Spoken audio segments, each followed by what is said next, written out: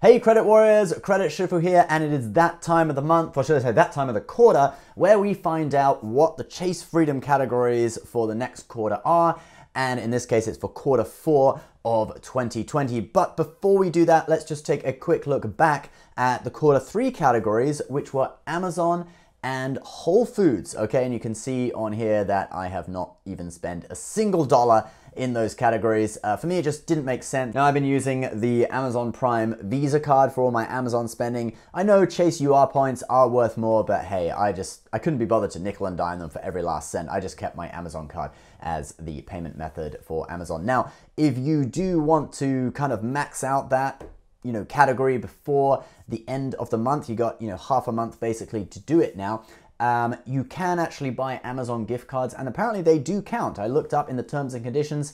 You still get the 5% if you want to buy Amazon e-gift cards, and then you could use them over the next quarter, maybe to buy a load of gifts, for the holidays and stuff, Thanksgiving, Christmas gifts and stuff. So yeah, gift cards do apparently count on Amazon.com. All right, let's get into the categories for quarter 4 of 2020. Drumroll please. And the categories are Walmart and PayPal. Now, I would say that's a pretty good set of categories, actually. Just 2. Sometimes they have 3, but this time it's just 2. So Walmart, it kind of makes sense because obviously during the coronavirus, grocery became a really big sort of spending category for people. People weren't spending much on travel and anything like that. Less luxury purchases. So grocery was a big category. So Walmart makes sense. And often on other grocery cards, other cards that have a grocery category, Walmart doesn't count because it actually codes as a super center or superstore or whatever. But yeah, so quarter 4, you got Walmart. You can chill out with all the wonderful people that shop at Walmart. Walmarts are literally everywhere. I've got one in my town, very close to where I live, about 10-15 minutes away.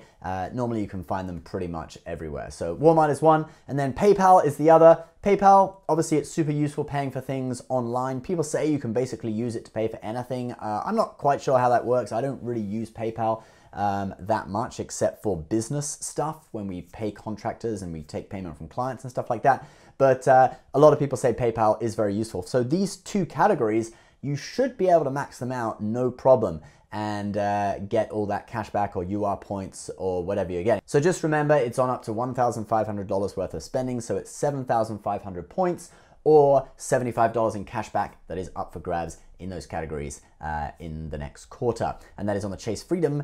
And in my understanding, it will also be on the new Freedom Flex, which actually comes out tomorrow. So we'll probably bring you a video tomorrow telling you all about the Freedom Flex, what kind of sign-up bonus they're offering on the card, etc. So do look out for that. And guys, before we go, I've got a little bit of a deal for you. If you are interested in doing what I do and becoming a successful online entrepreneur on YouTube, Facebook, etc., especially using video, why not check out our 7-day Go Viral Challenge? In this challenge, you get 7 days worth of content by myself and my partner in this challenge, Keon Wong from the Star Producer Academy, and it's starting in less than 2 weeks' time. The challenge is currently running an early bird discount. The regular price of $88 is slashed all the way down to $27, and that's only available until tomorrow. So guys, if you are interested in becoming an online entrepreneur, click the link below in the description of this video. You can read all about what we are doing, the entire curriculum for this course, and sign up if you're interested. All right, guys,